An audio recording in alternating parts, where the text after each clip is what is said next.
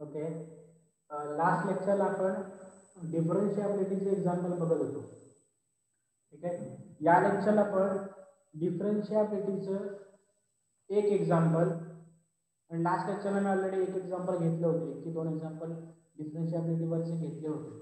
तरी पण कन्सेप्ट चांगली समजण्यासाठी मी अजून एक एक्झाम्पल घेणार आहे डिफरन्शिएबिलिटीवरचं. ते कन्सेप्ट आपली शिकून झाली की त्याच्यानंतरचा आपला पॉईंट असणार आहे तो म्हणजे कन्सेप्ट. ओके, आता ही कन्सेप्ट काय असते ॲक्च्युअलमध्ये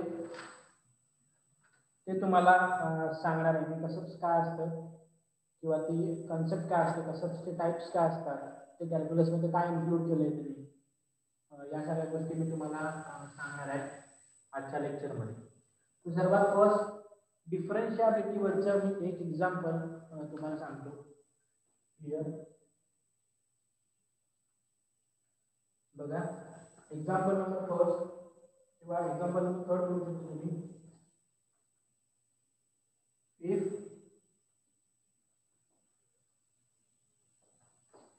f of x is equal to 4x plus 1,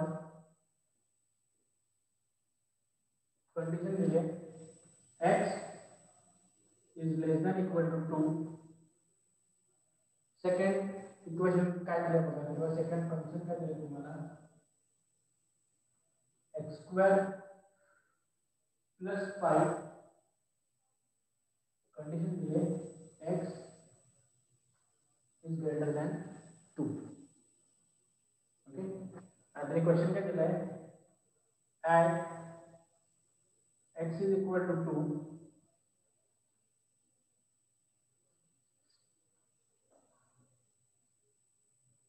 find the given function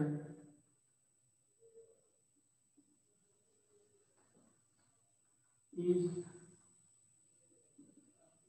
differentiable or not. Okay, question मध्ये त्यांनी सांगितलंय की तुम्हाला जे फंक्शन्स दिले ते at point x is equal to 2 या पॉइंटला ते फंक्शन्स डिफरन्शिएबल आहेत की नाही ते काय करायचं तुम्हाला ओळखायचं. ओके, तर हा होता क्वेश्चन. आता याला सॉल्व्ह कसं करायचं ते बघा. सर्वात फर्स्ट तुम्हाला काय सांगितलं, at point x is equal to 2 या पॉइंट साठी तुम्हाला फंक्शन डिफरन्शिएबल आहे की नाही हे ओळखायचं. मग कंडिशन्स काय दिल्यात बघा, f of x is equal to 4x plus 1 असं फंक्शन आहे. या फंक्शनसाठी कंडिशन काय आहे, तर x is less than or equal to 2, म्हणजे काय x ची व्हॅल्यू लेस असेल किंवा इक्वल असेल 2 सोबत तर तुम्ही हे फंक्शन यूज करू शकता. मग मी काय करणार, हे फंक्शन मध्ये काय करणार, x ची व्हॅल्यू 2 सबस्टिट्यूट करणार, कारण त्या कंडिशन मध्ये काय दिलंय x is less than or equal to 2, म्हणजे x इज इक्वल टू 2 जर असेल तर तुम्ही हे फंक्शन वापरू शकता. ओके, तुम्ही काय करणार, f of 2 कॅल्क्युलेट करणार. काय येणार, 4 into 2 plus 1 that is 9. Okay, ही झाली फर्स्ट स्टेप. कारण काय विचारलं होतं, x इज इक्वल टू 2 या पॉइंट साठी तुम्हाला कॅल्क्युलेट करायचं होतं. ओके, म्हणून पहिल्यांदा काय केलंय, x is equal to 2 value साठी तुम्ही फंक्शन कॅल्क्युलेट करून घेतलं. मग या दोघांमधलं कसं चूज करायचं, तर तिथं कंडिशन दिलेल्या असतात. x इज ग्रेटर दॅन 2 असं दिलंय. मग हे कंडिशन किंवा हे फंक्शन देऊ शकतो का, नाही. x इज इक्वल टू 2 और x is less than 2 he condition आहे, म्हणून मी काय केलं, पहिला फंक्शन यूज केलं व्हॅल्यू कॅल्क्युलेट करण्यासाठी, नाही सेकंड फंक्शन. ओके, त्याच्यानंतर बघा पहिली स्टेप काय असते, तुम्हाला काय कॅल्क्युलेट करायचं आहे, फर्स्ट की पहिल्या कंडिशन साठी तुम्हाला कॅल्क्युलेशन करायचं आहे, x इज लेस दॅन और equal to 2. X is less than 2 साठी कॅल्क्युलेशन करायचे म्हणजे डिफरन्शिएबिलिटी कॅल्क्युलेट करायची म्हणून काय डिफरन्शिएबिलिटी for function okay डिफरन्शिएबिलिटी for function आता कुठल्या फंक्शन साठी डिफरन्शिएबिलिटी कॅल्क्युलेट करतोय तर x इज लेस दॅन 2 म्हणून काय 2 लेस ओके x ची व्हॅल्यू काय आपल्याकडे x इज लेस दॅन 2 साठी म्हणून x इज लेस दॅन 2 असे लिहून घ्यायचं इज इक्वल फॉर्म्युला काय त्याच्यासाठी limit x tends to less than 2 f of x minus f of 2 divided by x minus 2 okay इथे x minus 2 का आलं फॉर्म्युला एक्चुअली असा आहे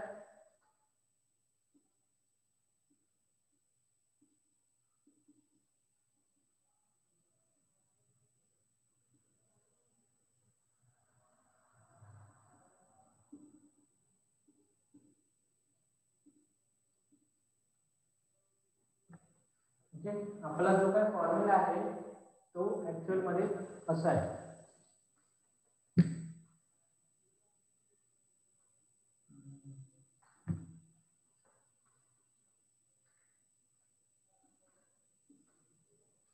ओके आपला जो काय फॉर्म्युला आहे तो ऍक्च्युअल मध्ये असा आहे ओके सेम बघा a ची व्हॅल्यू काय होती 2 होती ओके म्हणून मी 2 सबस्टिट्यूशन केलं लिमिट 2 साठी कॅल्क्युलेट केलं कारण का इथं काय दिलं म्हणून x is less than equal to a x is less than a म्हणजे a ची व्हॅल्यू थोडक्यात काय झाली 2 झाली ओके म्हणून मी काय केलं लिमिट x टेंड्स टू -2 म्हणजे काय limit x tends to a minus किंवा ज्या वेळेस इंटरवल निगेटिव्ह मध्ये असेल x is less than a असेल त्यावेळेस ही हा जो फॉर्म्युला असतो तो अप्लाय करायचा तुम्हाला okay same f of x ची व्हॅल्यू ठेवली f of x आपण ऑलरेडी कॅल्क्युलेट केलाय f of x प्रत्येक वेळेस ज्या ज्या वेळेस तुम्ही फॉर्म्युला मध्ये f of x ची व्हॅल्यू ठेवाल त्यावेळेस तुम्हाला f of x काय ठेवायला लागेल त्या कंडिशन प्रमाणे जो काय असेल तो ठेवायला लागेल त्याच्यानंतर f of a तुम्ही ज्या ज्या वेळेस तुम्हाला विचारली त्यावेळेस तुम्हाला f of a ची व्हॅल्यू काय ठेवायला लागेल 9 सबस्टिट्यूट करायला लागेल ओके आणि त्याच्यानंतर पुन्हा a ची व्हॅल्यू काय तुमच्याकडे a तुम्ही काय सबस्टिट्यूट केलाय 2 म्हणजे a ची व्हॅल्यू काय 2 आणि मी ते 2 लिहिलं समजलं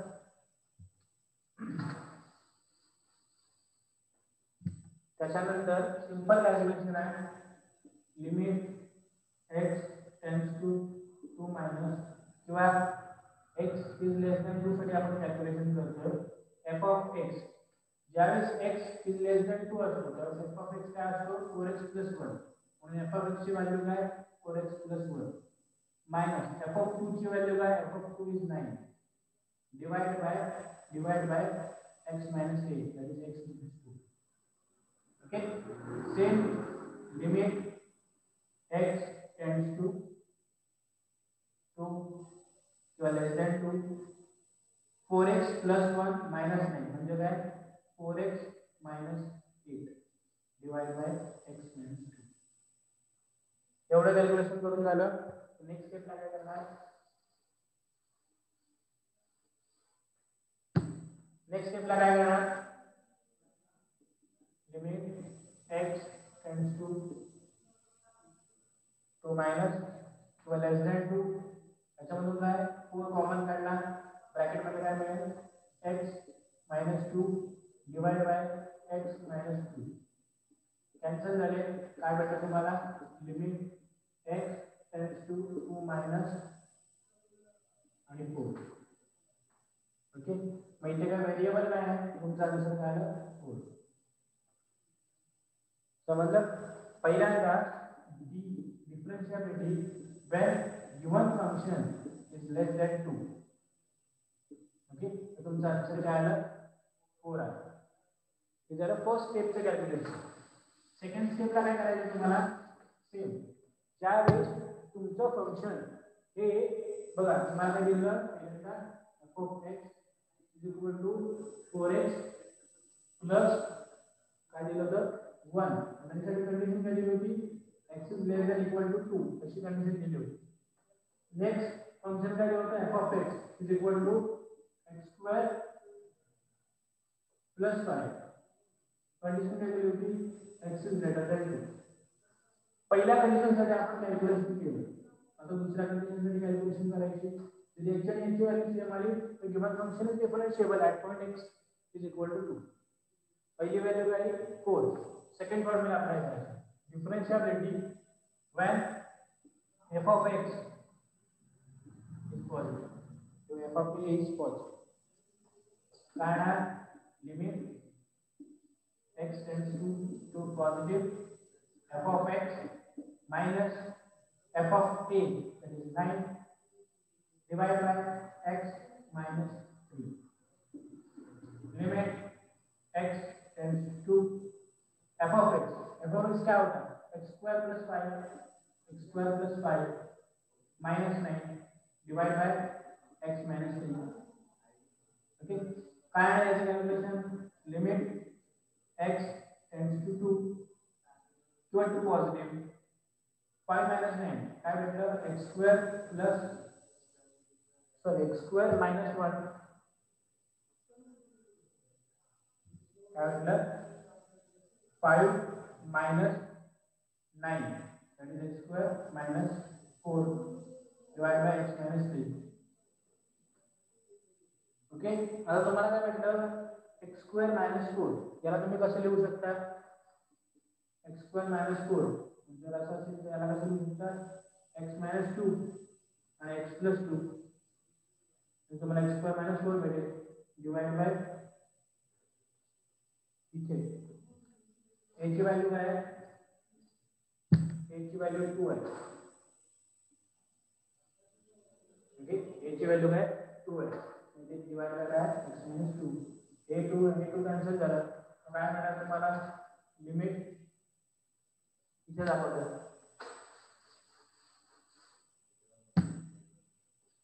limit x tends to positive x plus 2 असं भेटलं तुम्हाला.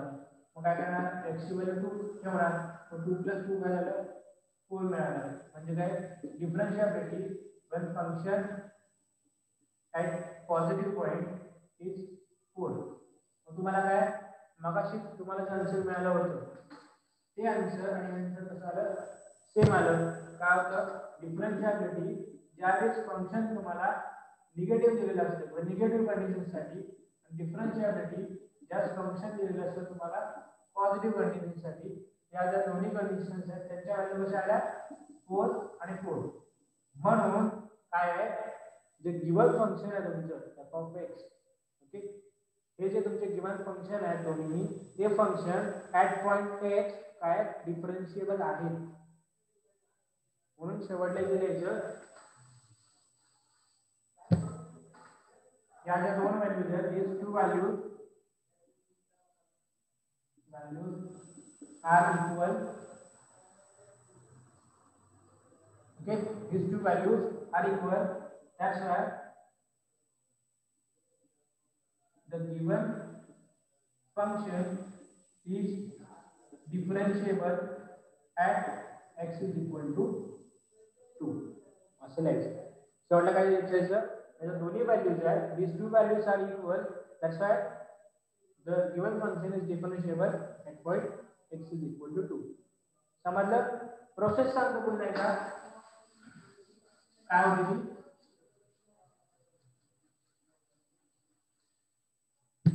तुम्हाला दोन फंक्शन दिले जातात f of x is equal to आणि त्यासाठी कंडिशन दिली जाते.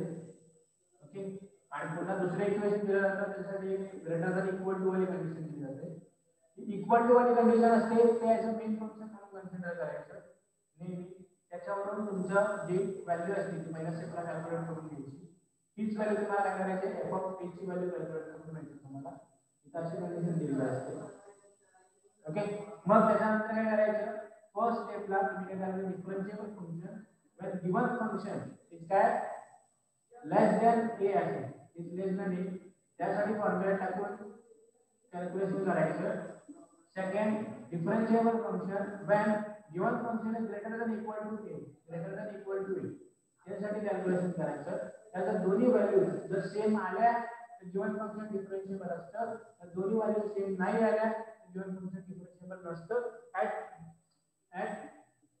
x is equal to a at x is equal to a. समजलं? एवढी सिंपल कन्सेप्ट आहे, फक्त एवढं लक्षात ठेवा. याच्यानंतरचा आपला जो मेन पॉइंट आहे तो आहे कसब्स म्हणजे काय. CUSPS कसब्स कशाला बोलतात. आता मी तुम्हाला ही कन्सेप्ट डायरेक्ट क्लिअर करतो. कसब्स कशाला बोलतात बघा. समजा तुमच्याकडे एखादा कर्व मिळतात किंवा तुम्हाला एखाद्या कर्वचं जर तुम्ही नेचर ओळखता त्यावेळेस नेचरवरून तो कर्व किंवा तो पॉइंट किंवा त्या टँजंटवर मिळणारा तुम्हाला पॉइंट हा कसब्स आहे की नाही हे ओळखायचं असतं. ओके, आता सिंपल बघा कसब्स कशाला बोलतात. समजा तुमच्याकडे दोन कर्व्स आहेत. समजा तुम्ही असे ग्राफ कन्सिडर करा किंवा अशी टँजंट कन्सिडर करा आणि ही जी टँजंट आहे त्याच्यावर तुम्हाला काय म्हणतात दोन कर्व्स मिळतात. ओके, असे तुम्हाला काय म्हणतात दोन कर्व्स मिळतात. किंवा तुम्ही असे करा कर्व फर्स्ट आणि कर्व सेकंड असे तुमच्याकडे दोन कर्व्स आहेत. ते दोन कर्व्स काय करतात ज्यावेळेस इथे मीट होतात त्यावेळेस त्याच्यातून समजा आपण एक टँजंट ड्रॉ केली. जी टँजंट कर्व फर्स्ट आणि कर्व सेकंड मध्ये कॉमन टँजंट आहे. ओके, तर ज्या पॉइंटला दोन्ही कर्व्स त्या टँजंटला मीट होतात त्या पॉइंटला काय म्हणतात कसब्स म्हणतात किंवा कसब्स म्हणतात. ओके, त्या पॉइंटला काय म्हणतात कसब्स म्हणतात. समजलं? पुन्हा एकदा सांगतो, ज्या वेळेस दोन कर्व्स मीट होतात ओके त्या दोन कर्व्स मधून ज्या पॉइंटला ते मीट होतात त्या पॉइंट मधून समजा ते टँजंट आपण काढली तर दोन कर्व्स मध्ये समजा एक कॉमन टँजंट असेल तर त्या टँजंट मधला जो मीट ज्या टँजंटवर तो पॉइंटवर ते कर्व्स मीट होतात त्या पॉइंटला आपण काय म्हणतो कसब्स असं म्हणतो. आता कसब्स मध्ये पण काय आहेत डिफरंट टाइप्स आहेत. टाइप्स सांगतो तुम्हाला कसब्स मध्ये काय आहेत.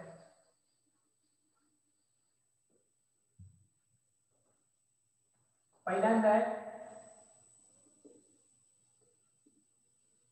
सिंगल कसब. नंतर आहे तुमच्याकडे डबल कसब.